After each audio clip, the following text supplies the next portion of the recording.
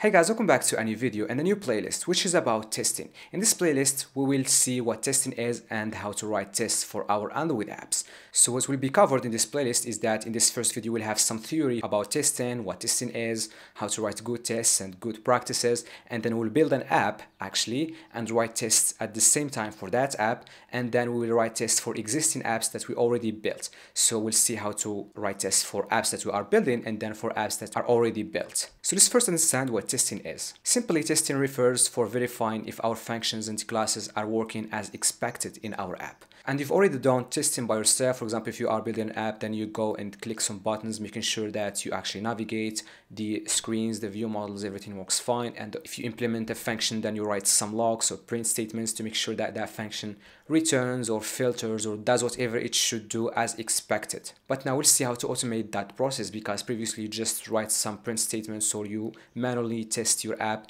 and if you just change something in another class or another view model or so, then the app breaks in somewhere else and you can't determine that.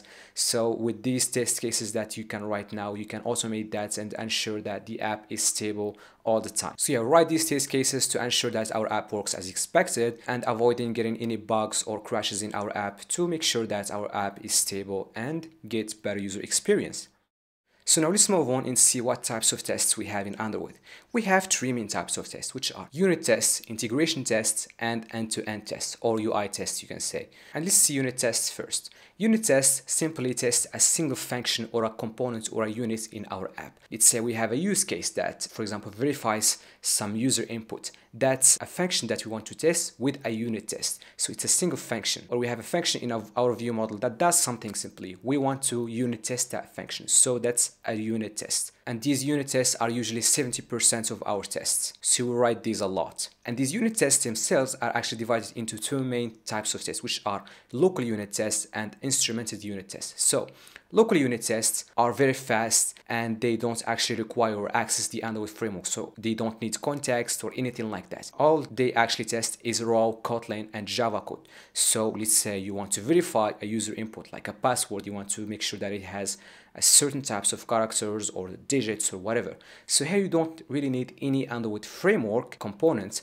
All you need is raw Kotlin code to test that. So that unit test that tests that function won't actually need an Android device to run, because it's just a Kotlin code, so it will only run in the JVM. And as I said, these local unit tests are very fast because they don't need to run in any Android device. And then the second type is instrumented unit tests. So these again are unit tests that test a single function or a single component. You can say a single function, a single class, but it's usually just a single function. But these types of tests now actually need the Android resources, because since they are instrumented, that means they access the Android framework. So for example, they need context. This could be testing a DAO in a database. This DAO has a function that gets a certain items in the database, in a room database. So we actually test that function in that DAO that actually gets those items, and we ensure that it actually gets the items we expect. So this is a function that we test with a unit test, but it is an instrumented unit test, because to access a database, we need context, which is an Android framework component. So these are the two types of unit tests we have. As I said, local unit tests, which are fast and they don't access the Android framework and they run on the JVM, and then instrumented unit tests, which are a little bit slower because they need an Android device to run and they access the Android framework components and they run on an Android device, an emulator or a real Android device. So that's for the first type of test, which is unit test.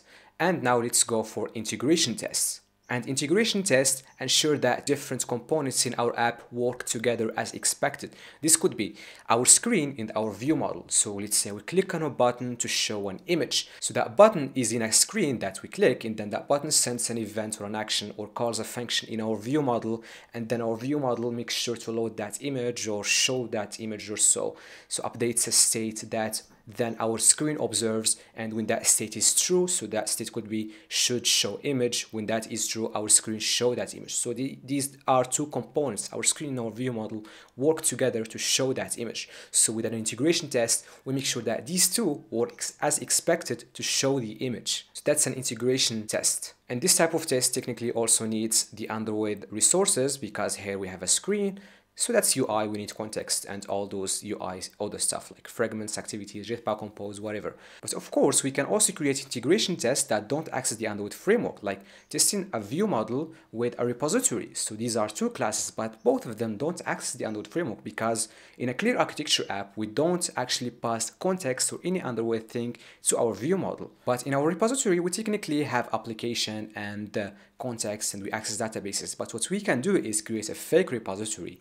So this fake repository doesn't access those Android resources. So now we have a repository that doesn't have access to any Android resources, as well the view model doesn't. So we actually test if that view model with that repository work together well, just with an integration test that doesn't need access to any Android framework components. So this could be a function or view model that calls another function in our repository to load data, and then the view model filters that data with some business logic or so. So these are two components that again work together, and we need to ensure if they work together with an integration test. These make up to 20% of our test. And then the last type of test that we have are end-to-end tests or UI tests. And as the name says, these type of tests actually test the UI. So with an end-to-end test, we actually simulate a user behavior, like clicking on a search field, type in some text, click on a search button, get some items, some images, pick an image, show it, whatever. This is a user behavior that we can simulate with an end-to-end test or a UI test, ensuring that the whole workflow of our user or in our app actually goes as expected, and at the same time actually verifying things like if we click on that search field, we type something, we actually make sure that there is actually something typed in our text field. If we click on a button and then we search, we make sure that we actually get some results. And when we pick on image and then we send the image URL to some other screen, we actually make sure that we send the proper and the correct URL, and we make sure that the other screen receives the right URL. So this is an end-to-end test that simulates a user behavior without a user. But this test again is slow and it requires the Android framework components because that's UI. And now we came to the end of this video in which we just learned what types of tests we have, what are tests in general, and why do we write tests. In the next video, we'll see some practices of writing tests. So see you and bye.